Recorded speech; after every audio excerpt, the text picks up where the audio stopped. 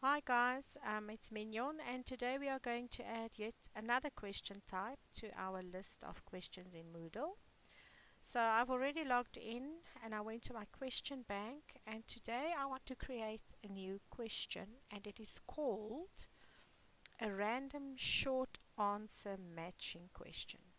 To be able to use this question type, you need to have a question category where you have many short answer questions, because now you are going to select a random short answer matching question.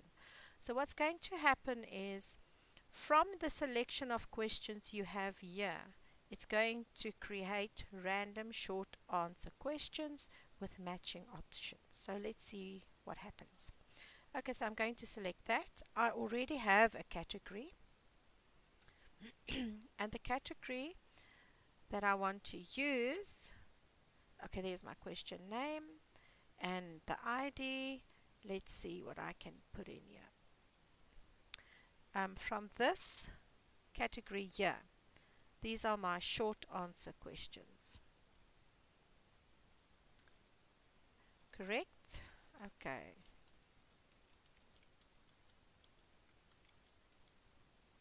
I'll say matching answer.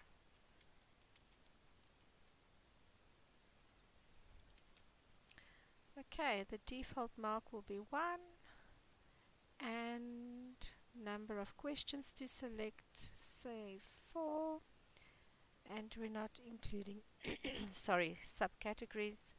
Save changes and continue editing. Let's do a preview. So there you go. From that question bank that I've selected, these are Afrikaans questions. So it is the opposite.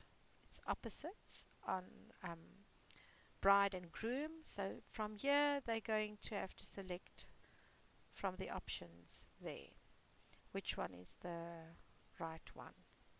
Okay, so that's how it's going to work. If you selected a 4 or a 5, there it's going to give the kids 5 options to select from. Or is it into, let me just count, 1, 2, 3, 4. No, it's creating 4 questions. So let's go back and let's do another one. Close preview. We selected number of questions to select 4. If I look at my category, I have 15 questions there. So let's make this 15. I can only go to a maximum of 10. Let's save the changes. It gives you a random question there, and let's preview it. Now we should have 15 questions there, if I'm right. So it's going to give you a lot of options because you've got 15 questions. It's going to give you a lot of options here. Okay, so you've got 10 questions because we can select a maximum of 10. You've got a lot of options to select from, and this will be the feedback, but this is just the coding. You don't need to worry about that.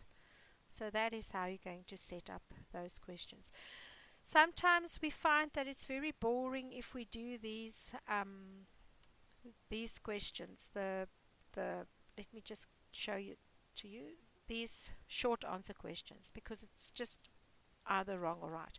So if you make a whole directory of those or a whole category of those, you can now very smart and easily just let the system create some drop down matching questions for you. So that is how you use the random short answer matching question.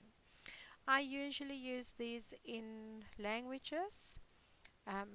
On my categories, I will have animal sounds and their babies, what they are called. Maybe a cat is the baby's a kitten. I've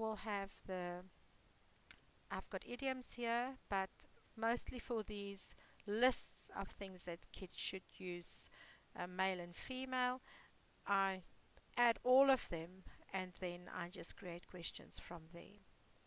I hope it helps you. Thank you.